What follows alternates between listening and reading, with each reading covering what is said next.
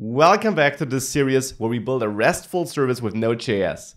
We added a lot of functionality, we added authentication, and I'd call our service finished right now. You can always tweak it, you can always improve it, and definitely share any tweaks, additions, or alternatives you created in the comment section. In this video, I want to have a look at one improvement that certainly makes sense. So let's dive right into it and see which improvement that is. As I mentioned, you can do a lot of things, but one thing I want to bring your attention to are our route files. If we have a look at them, you see they're relatively big. Now, obviously not super big, everything's fine, we can leave them as they are, but we could also argue that in the route files, we in the end just want to distribute our requests. We want to tell them where to go, right? We want to tell our GET request targeted at just /products to go somewhere where this code runs. That code itself doesn't necessarily have to be a part of that routes file. So therefore, I will add a new folder in the API folder and I'll name it controllers. And therefore, we will get closer to an MVC approach, though the view, is of course missing because it's a RESTful service. We don't render a view. But at least on the back end, we have our models. We created these with Mongoose. And then we have our controllers where the actual logic should live. And that will allow us to create cleaner route files. So now I could create an orders.js file here too. And the idea is simple. I want to export a couple of functions here in the orders.js files that in the end just are the same functions as I pass to my router here. So for example, for getting all orders, I can grab that function, which I pass to my get method here, like this, and cut it out of there, out of my get route, and go to the orders.js file, and there I now want to export it. Now to export it, I'll add exports, and then a name of under which I want to export this, and here I'll name it orders get all maybe, and assign this function as a value. And that's actually almost all. Now there's one thing. Of course, I need to get access to the order here. So I will take the order import from Mongoose and copy that and put it into my orders controller here like this, so that I can still use my order here.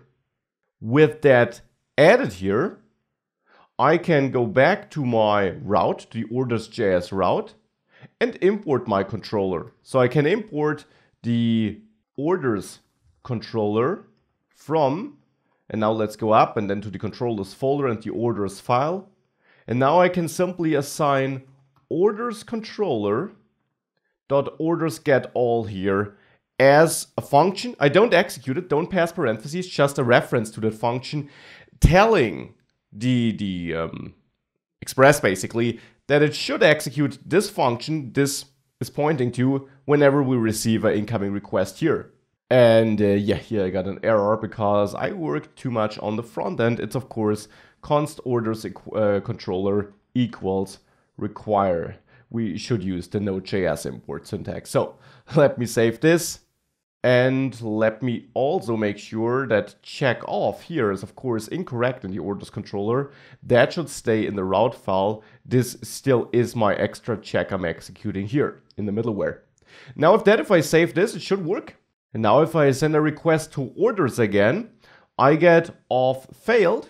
So if I do quickly authenticate and I grab that token here and now use that new token instead of the old one from the last recording session. If I now send this, this still works. So we're still able to get all the orders. Now for the controller, keep in mind what I accidentally messed up, but good thing I guess, that the Check Off Middleware stays in the routes file. You could of course also change your controller to also kind of expose that, but I guess adding the middleware directly here makes sense, so you can easily see, okay, any request reaching that route goes through that middleware and then ultimately is handled by this function here in my orders controller. And this is how we, well, can set this up, and now we get a very clean route file, at least once we did this for all the routes. So now I will grab the next one here. This is the route for creating a new order. So in the orders.js file, in the controller file, I will now add this and export this as a function too. So I named this one orders get all. Here I'll name it orders create order maybe. Assign this function as a value, the one I just grabbed from the routes file. There I also use the product model and not just the order model. So I will import that too. I will import product via require models product to get access to this too. And now in the orders.js file, I just want to add this here, orders controller, and then it's orders create order. Now if we test this in Postman, and I also will add my authorization header here. I'll copy the one I just used on the get request here. And I'll use this old product ID here, which hopefully works. If I now hit send here, I get product not found. So let me quickly grab all my products. Yeah, all failed. Thanks very much. So let's add the auth header here quickly too. Change this to a get request and get all the products. Let me now grab this product ID and now try again by creating an order for this ID. I get an error. We have a look at the log. Mongoose is not defined. Yeah, makes sense, I guess, because here I'm creating a new object ID by accessing Mongoose types. So we should also add this import, which we have in the routes file. So let's also import Mongoose here in our controller. We need it here too. Now if I save this and send this again, now we stored the order. So now that is working too. And now to continue, in our orders.js file here in the routes folder, we got our route for getting a single order. So I'll cut this code here too, go to the orders controller and add this here. So I'll now have exports, orders, get order, and assign this as a value. And we got all the imports we need for that. So all I now need to do is go to the routes file and assign orders controller and now orders get order. If I now save this and we try this out too in Postman, now I want to get a single order. Why not the order we just created? So let's copy the ID from that order and attach it here, orders ID, send a get request to it. Now we get that single order, so that's working too. And finally, for deleting, of course, I want to do the same. Grab all that code, cut it, and go to the orders controller, exports, orders, delete, order, and assign that value. Here again, I got everything I need. I got the order import already. So now in the orders file in the routes folder, I'll simply access orders controller, and then there it's the delete order. And with that, if we save that and we try this too, so we delete this order, now we got that deleted response. And now we get a very clean route file. Obviously, we now got our crowded orders controller, but that is where the logic should live. And it makes it easier for us to understand the flow of our application, of the incoming requests, if we got a leaner route file. At least that is an alternative or an option you should think about. It also means that we can now remove all these imports, like the order and product model, of course, and Mongoose. And I only need Express, router, my middleware, which I still apply here, and of course, the controller. And now we can do the same for products and users.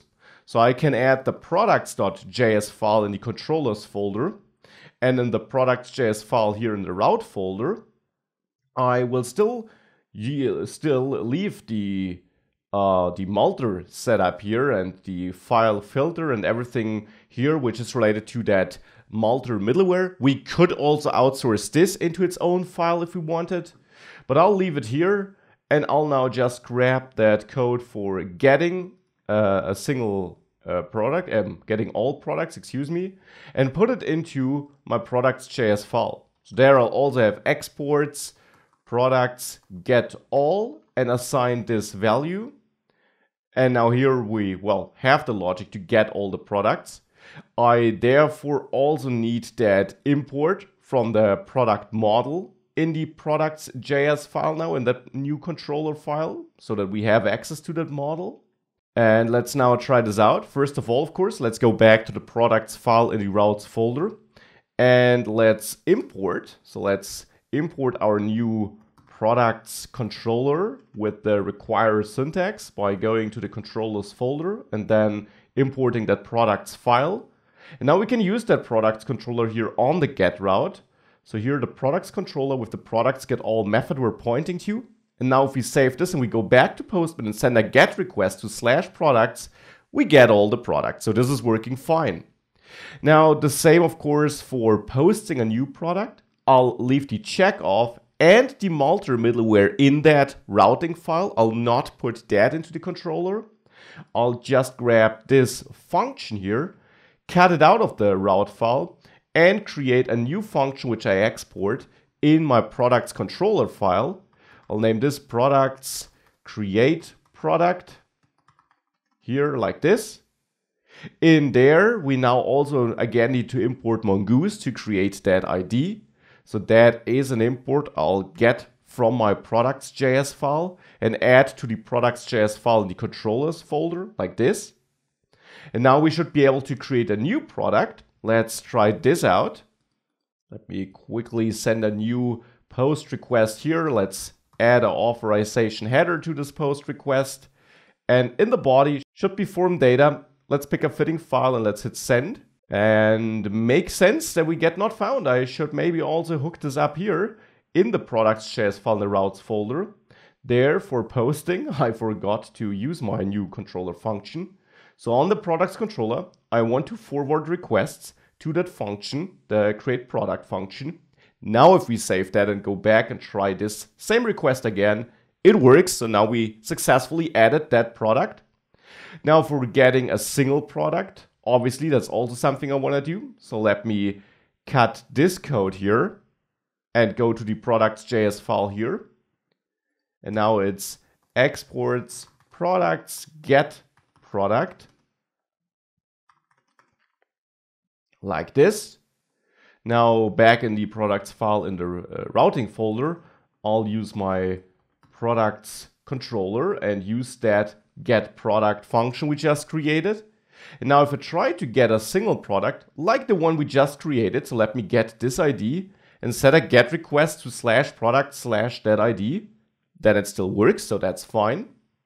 Now for patching a product, I'll of course do the same, copy or cut the code from the route file, add a new function in the controller, so exports products update product would be a fitting name in my opinion, like this.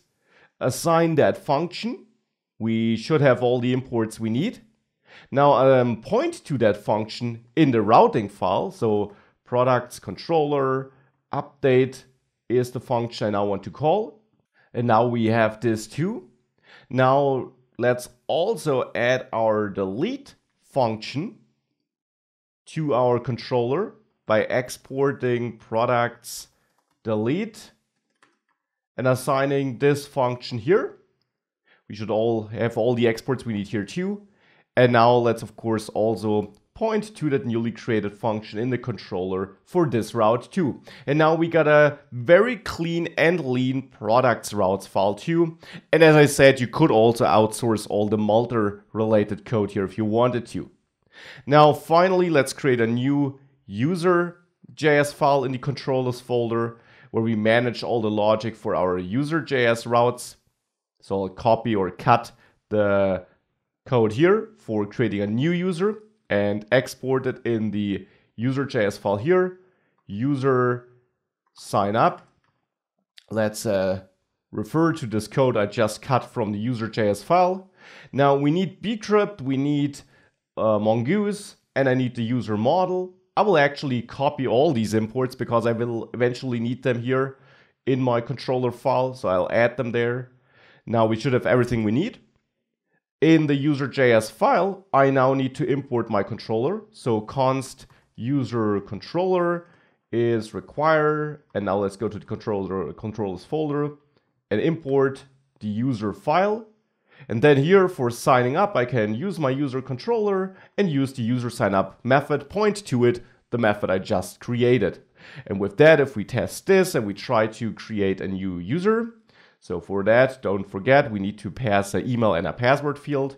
So if we try this out and I turn this into a post request to /user/signup, can remove the content, the authorization header, set content to application JSON though, to a raw data here, which is JSON, and then simply pass on email, which could be test55@test.com, and a password, whoops, like this, password, which could be tester, and now hit send. I get not found, because that should be user, not users. Now I get user created, so this works.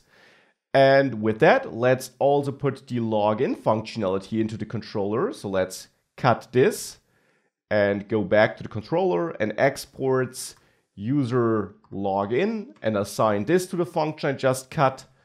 And in the user.js file in the routes folder, I'll then point to this new controller function. So to the user login function.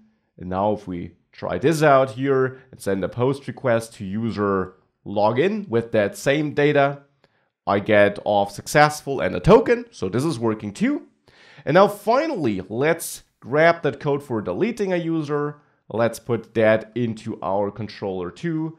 User delete is pointing to that function. We need the user model, which we already are importing here. And in the user route, I can then also point to user controller, whoops, not delete, user delete, like this. And now if we try to delete a user, and we therefore quickly grab the ID of the user we just created, and I then send a delete request to user / with that ID, and I hit send, and I turn this into a valid ID maybe, then I get user deleted. So this also works. Now with that, I just recognized one tiny thing. We should also add the Check Off Middleware in front of delete to prevent that unauthenticated users delete our users. So that would make sense. So let me quickly add Check Off here, which I require from my middleware folder, Check Off, like this. And let's simply add it here, Check Off. And now if I try this again, and I first of all try to create a new user. So I post a new user here. Whoops, user sign up, of course. So I want to create a new one. Now if I grab that ID of the new user and I go back to my delete request and I try to delete that ID, I get auth failed. And I would first of all have to log in and delete it. And even then, any user could delete another user. You would have to add some kind of authorization where you manage a different table in Mongoose where you assign roles or permissions to your users. That is something you can simply add to this application, but at least we got this basic protection against unauthenticated users. The core thing of that video, however, was that we create these controllers, and we did. And now we have very lean routing files. And of course, we can now clean these routing files up, remove user, JWT, bcrypt, mongoose from the user.js file here, only leave the controller and the middleware, and of course, express and router. And for products, it's the same. We no longer need the import to the product model there, so we can remove that. We can remove the mongoose import. We need Malter still, and we need check off still though. And for orders, we already cleaned this up. So now this is all cleaned up. We got leaner route files now. We're using controllers to manage our logic there and to only manage routing in the route files, which I guess makes sense. And now it's up to you. You can enhance this application. You can try to add authorization. So try to manage different roles for different users. You can, of course, add other routes, other functionalities. You can exchange Mongoose with a MySQL database if you want. Lots of stuff there you can dive into. I hope you enjoyed this series and you learned a lot about how you can build a RESTful service with Node and Express.